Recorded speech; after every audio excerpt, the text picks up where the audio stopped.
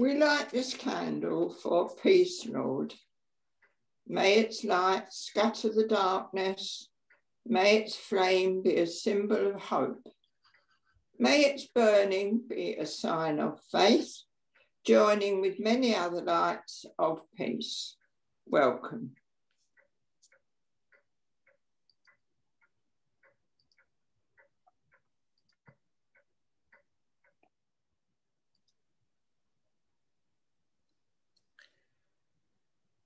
Welcome everyone to our Easter Sunday service. I'm the Reverend Cynthia Finnerty, and it's a real joy to be here with you this morning. During Lent, it is the tradition in some churches to hide the word Alleluia, and it is only allowed out again on Easter Sunday. So I've been using it as many times as possible. The first one was just before 6 o'clock this morning, and the official Easter greeting is on the screen in front of you. So I'd like you to try it out. We'll do it twice just to practice. Alleluia, Christ is risen. He is risen indeed. Alleluia. Let's try it a bit more. Alleluia, Alleluia. Christ is risen. He is risen. He is He risen is indeed. risen indeed. Hallelujah. Hallelujah. And it's now time for the Easter Collect. So let us pray. Lord of all life and power, who through the mighty resurrection of your Son overcame the old order of sin and death to make all things new in him, grant that we, being dead to sin and alive to you in Jesus Christ, may reign with him in glory, to whom with you and the Holy Spirit be praise and honor, glory and might, now and in eternity. Amen. Amen. We're now going to sing the hymn, Jesus Christ is risen today. Alleluia.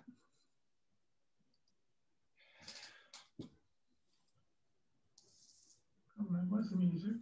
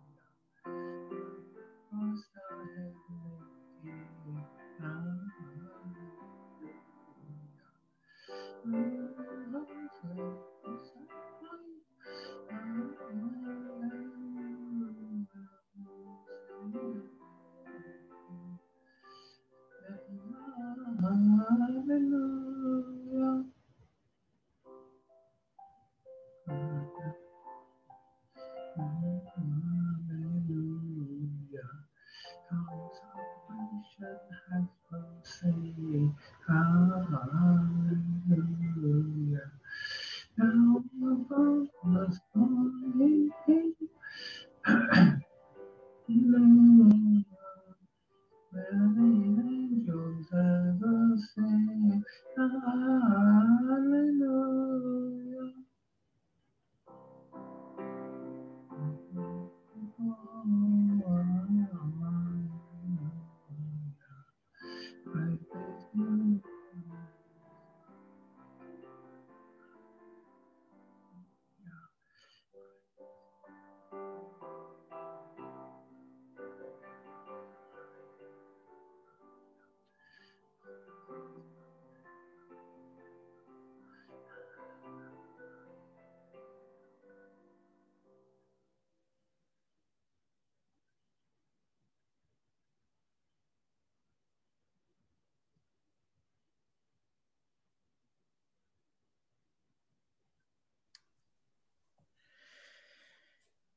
Now it is time for confession. Jesus Christ, risen Master and triumphant Lord, we come to you in sorrow for our sins and confess to you our weakness and unbelief. In a few moments' silence, I allow you to confess your sins.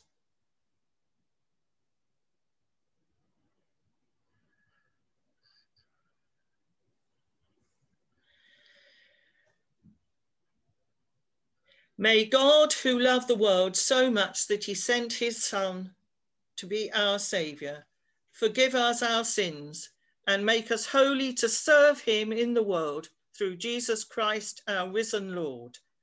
Amen.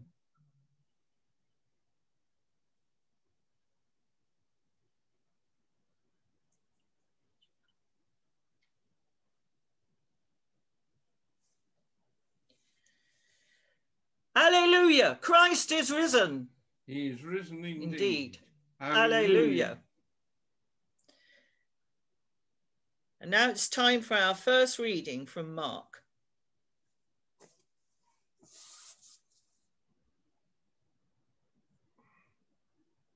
Our first reading is Mark 16, commencing at verse 1. When the Sabbath was over, Mary of Magdalene, Mary the mother of James, and Simon bought aromatic oils, intending to go and anoint him. And very early the first day of the week, just after sunrise, they came to the tomb.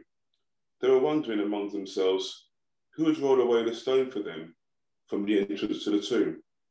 When they looked up and saw that the stone, huge as it was, had been rolled back already.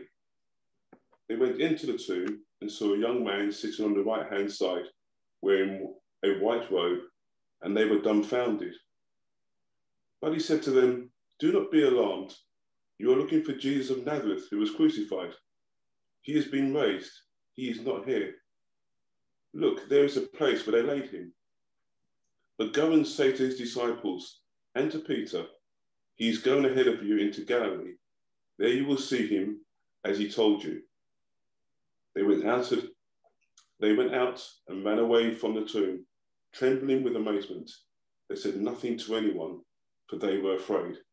This is the word of God for the people of God. Amen.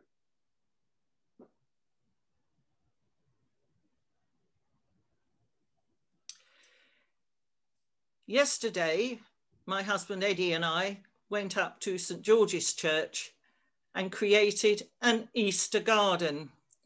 The Easter garden has a tomb shape with a great big stone rolled to one side. And when you look inside, on the stone that we put inside there are the grave clothes just laying there with the head cloth and the body cloth. So that's what we did yesterday. But thinking back to the beginning of Lent now and I'm thinking what I did at the beginning of Lent. I used one of these. What happened at the beginning of Lent? Can you think? Well, it was pancakes, of course.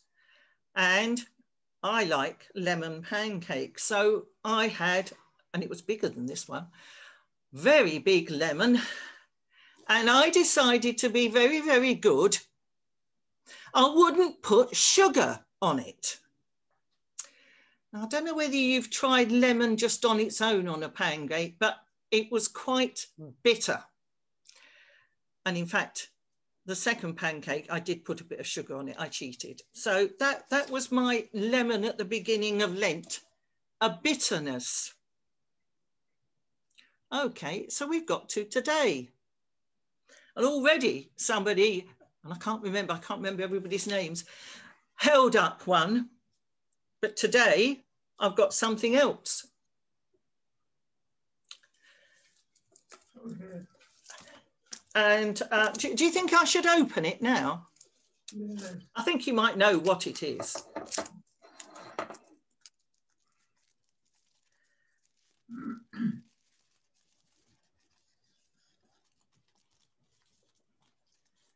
Oh, of course you know what it is. It's a chocolate Easter egg. So what's going to be inside it? Anything?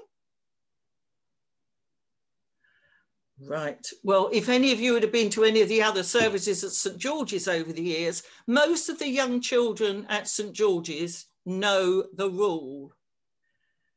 Easter eggs were made. Oh, I knew I was going to have trouble with this bit. To be empty. Here's my empty Easter egg.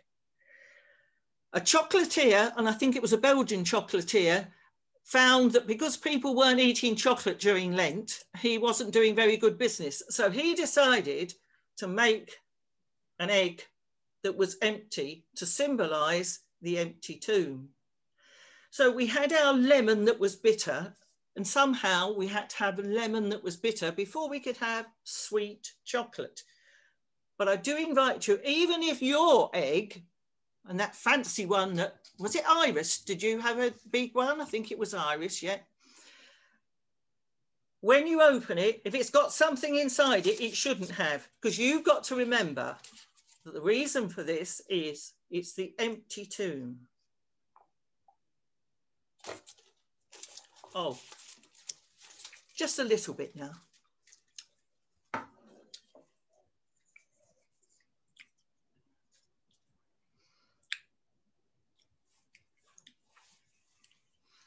And we're now going to sing our next hymn, Alleluia, Alleluia, give thanks to the risen Lord. I did wonder whether to challenge you to find out how many Alleluias I've included in the service, but I'll let you off that, I think. There's too many.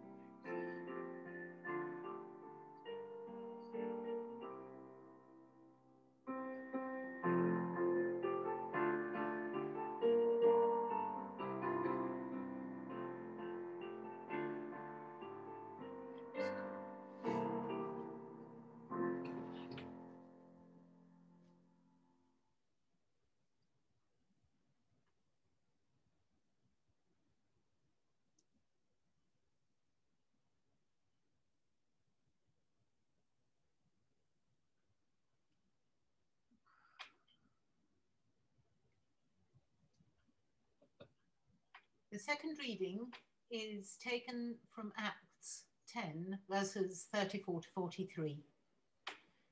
Peter began, "I now understand how true it is that God has no favorites, but that in every nation, those who are God-fearing and do what is right are acceptable to him. He sent his word to the Israelites and gave the good news of peace through Jesus Christ, who is Lord of all. I need not tell you what has happened lately all over the land of the Jews, starting from Galilee after the baptism proclaimed by John. You know how God anointed Jesus of Nazareth with the Holy Spirit and with power. Because God was with him, he went about doing good and healing all who were oppressed by the devil. And we can bear witness to all that he did in the Jewish countryside and in Jerusalem. They put him to death, hanging him on a gibbet. But God raised him to life on the third day and allowed him to be clearly seen, not by the whole people, but by witnesses whom God had chosen in advance, by us, who ate and drank with him after he rose from the dead. He commanded us to proclaim him to the people and affirm that he is the one designated by God as judge of the living and the dead. It is to him that all the prophets testify, declaring that everyone who trusts in him receives forgiveness of sins through his name."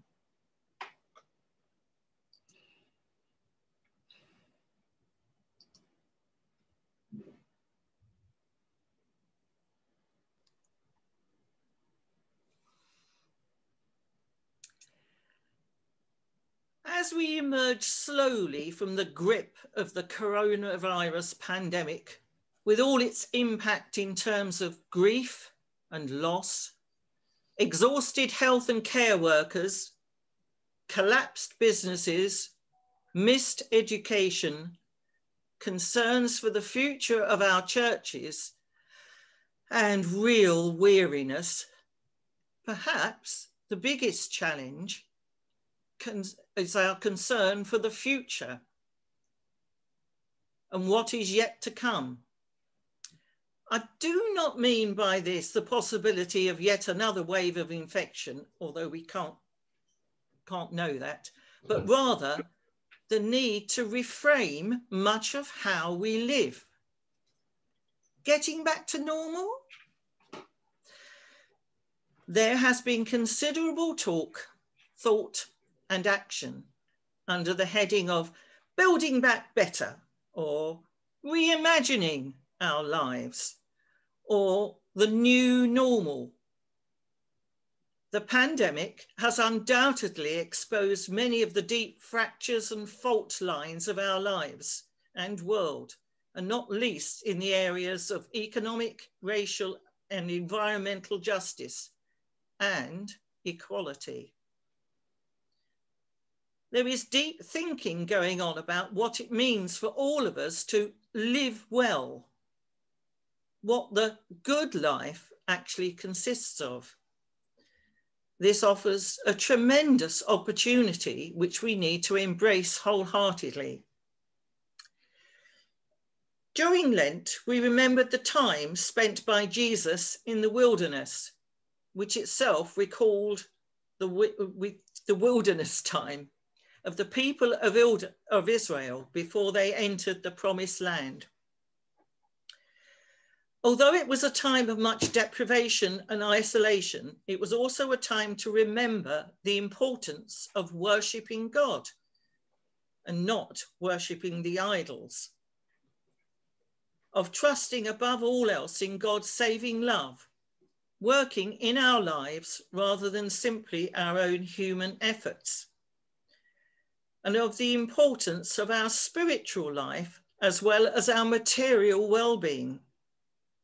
It was undoubtedly a hard time, but also one of real growth. In short, we can learn and develop much in a wilderness time. what did you discover during the shutdown time? Particularly those of you, like my husband and I, that stayed indoors. I went through bookshelves. Need to get rid of some. What do you do with them? I reread some of the books and actually discovered an amazing one, which I had in my shelf, which was a Sunday school prize given to my mother. An extraordinary story. I can't believe, well, I'm not going to tell it to you. And then there was all the decluttering. Well, too many jam jars, get rid of all the jam jars. That was easy enough. And then our fruit bushes. The gooseberries, I picked over 9 pounds of gooseberries. And of course, I've got rid of all the jam jars. So how am I going to make jam if I haven't got any jars to put them in? Well, I did mention it on our Zoom thing at church, and people came to the door with jam jars. But then I thought, I'm not really that fond of gooseberry jam. And if any of you have made gooseberry jam, do you know what it looks like in the jar? It sort of looks like the frog spawn that's in my pond at the moment down the garden. Frogs have been very busy this year. So I thought, no, so I made 3 pounds of gooseberry jam, and then I thought, I don't really want to make any more jam. And then I found this amazing recipe for making gooseberry relish. Now, that was amazing. If you've never had gooseberry relish, well, you'll have to wait until I get any more gooseberries this year, because we ate it all. And I did share it with other people. There was also, during this time, learning technology. I mean, over a year ago, I didn't even know what Zoom was. I don't know about you. And when I was watching, when we were preparing for the service, people were still saying, well, how do I do this? And how do I do that? And we've all been having to learn new technologies. So maybe that's a good thing. I don't know. Then we didn't go out for meals anywhere. It's getting boring doing the same thing. So I tried to get recipes out and try things. What did I try? I tried a new chocolate cake recipe, which was very nice, but chocolate cake's not that good for you, but it was nice. One of the things that we used to do was send out for a Chinese meal, but we weren't even actually doing that. I think you could, but we didn't. And we were saying, well, the favorite one is the sweet and sour chicken. So I got a recipe out and I tried it, and they all thought it was so good, I had to do it again. So that was a good thing. I'm still not totally comfortable with doing these services and things online. I don't know about you. And I mean, I do give thanks to Tony for all that he does, because it must be a nightmare sitting there trying to get all these things to work and do those sort of things. That bit isn't easy, but people have learnt things. I don't know that I've always missed the time that you have to spend traveling around sometimes. So I've not missed that. Should have meant I had lots more time to do things indoors. I'm just sort of looking around now and thinking,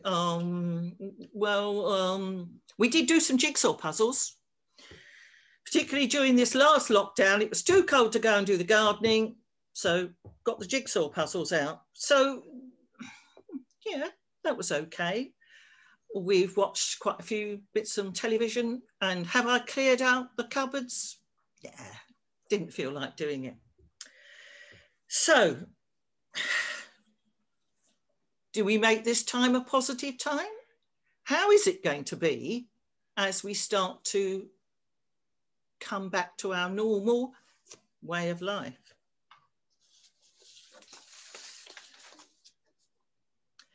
I think we need to resist the very real, maybe understandable temptation simply to go back with how things were.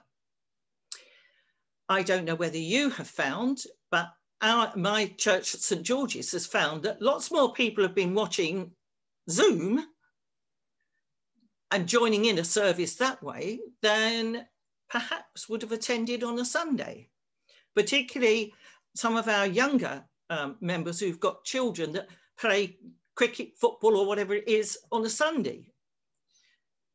It means that we can present a service that they can watch at a time when it's convenient to them. Going back to that first Easter, the disciples had to totally rethink their way of life and what they were doing after Jesus' death and resurrection. They had to relook at what they'd been doing. They couldn't do things the same. So maybe we should look at things and think, can we do things differently? What have we learnt? I shall still remember to do the new chocolate cake recipe now and again. I've learnt that. And maybe the Chinese, the sweet and sour chicken, that was good. So what will you do differently when we're allowed out again, when we're free again? What will you do differently? I think some people are going to find this next period of time extremely difficult. And I think we need to be aware of how we can help people to readjust, help them to be confident to perhaps come out again. I think some people are going to find this little bit really difficult. So we maybe need to help people. And there's much that we will probably want to do about finding times when we can meet up again, safely, of course.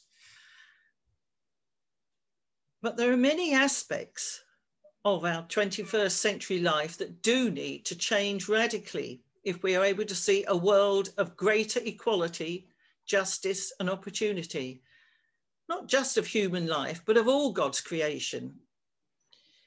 This offers us a real opportunity to reset our lives, and especially our relationship with God.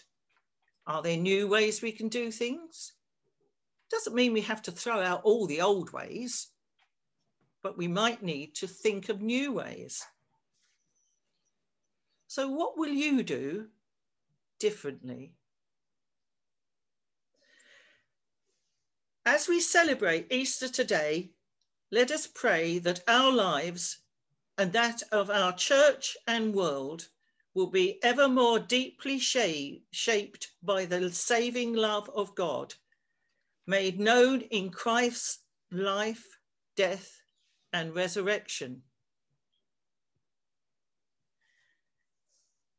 Alleluia, Christ is risen. He is risen indeed. Alleluia.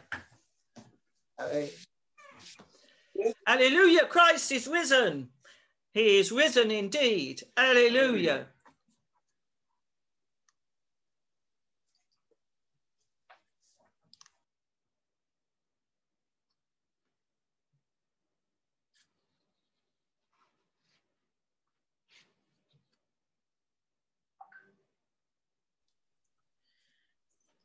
It is now time for our intercessions.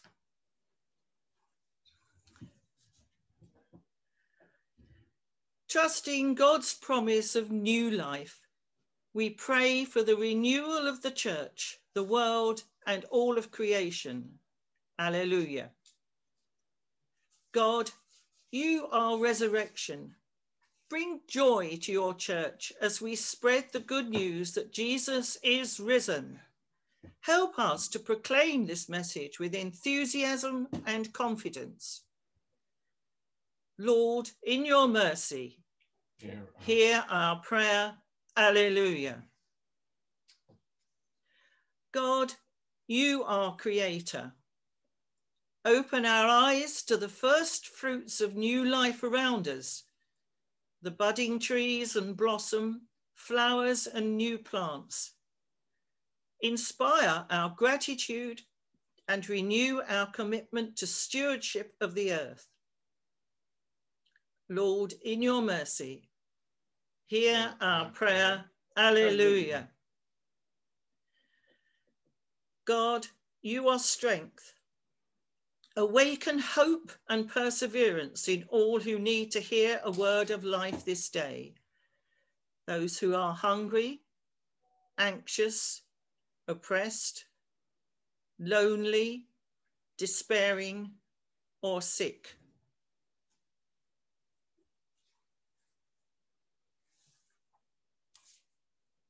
And I think maybe you have some people that you wish to pray for, and perhaps you'd like to name them now.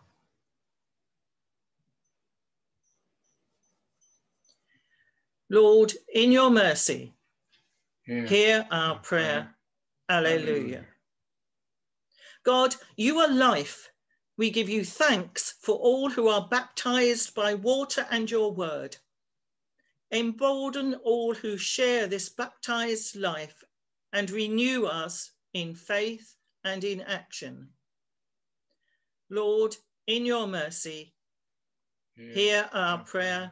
Alleluia. God, you are comfort. Draw near to all who grieve. Refresh them with the promise that you will destroy death and that with all the saints we will be made alive forever in Christ. Lord, in your mercy, hear our prayer. Alleluia.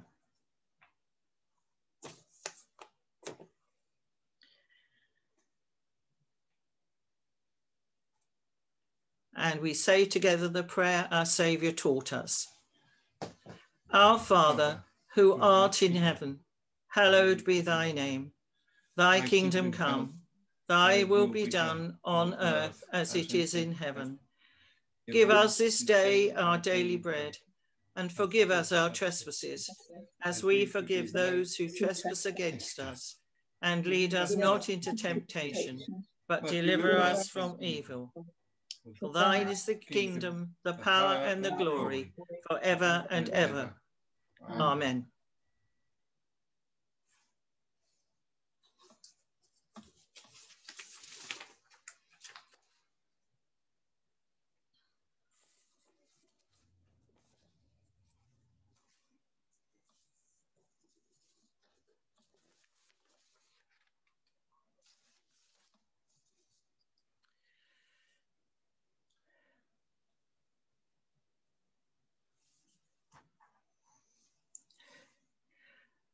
It's now time to do as Jesus commanded us to do, to share bread and wine. It doesn't have to be bread.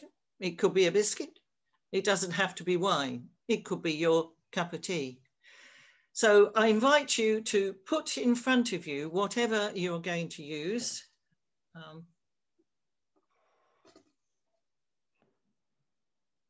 I have bread, which you can't see, bread and wine. And while you prepare for that, we're going to sing the song, Let Us Break Bread Together in the Lord.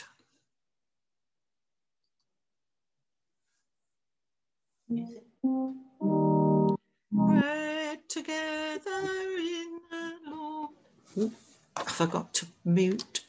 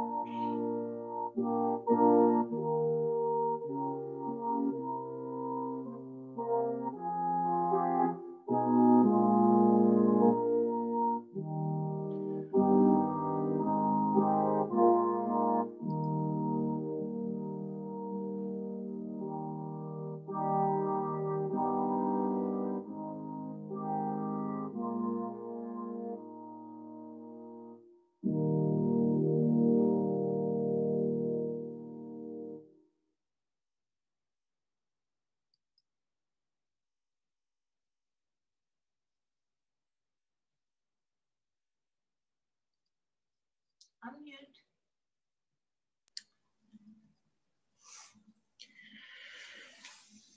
Jesus said, I am the bread of life.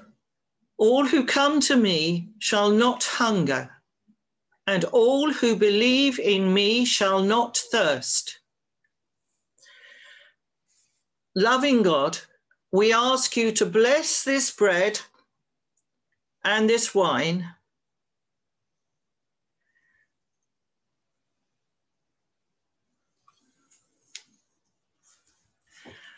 We remember that Jesus took the bread, gave thanks, and gave it to the disciples, saying, "This is my body broken for you. Take and eat it to remember me." I invite you to do that now. Amen. Amen.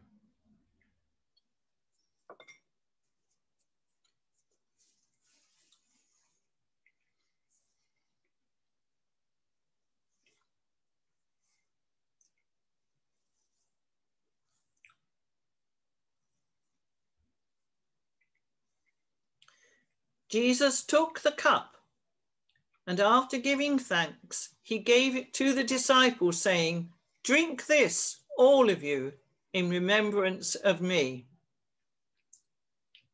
Amen.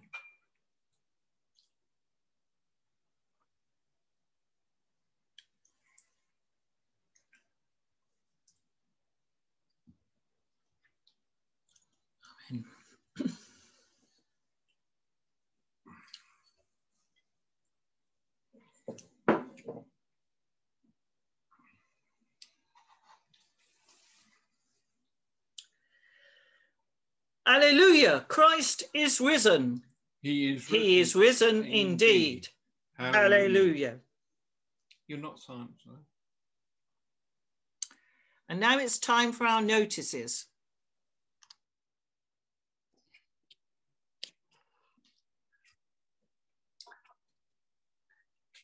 Hello, can I just quickly add? Oh, it's already on the screen. Okay, thank you, Tony.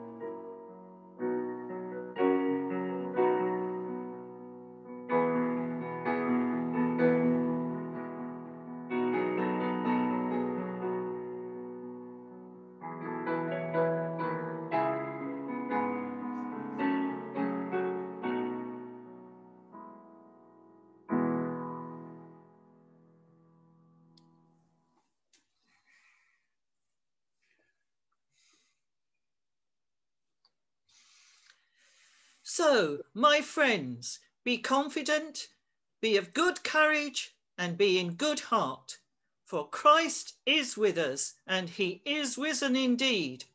Alleluia. God, who through the resurrection of our Lord Jesus Christ has given us the victory, give you joy and peace in your faith. And the blessing of God Almighty, the Father, the risen Son, and the Holy Spirit be among you and those you love, now and always. Amen. Alleluia, Christ is risen. He is risen indeed. Alleluia.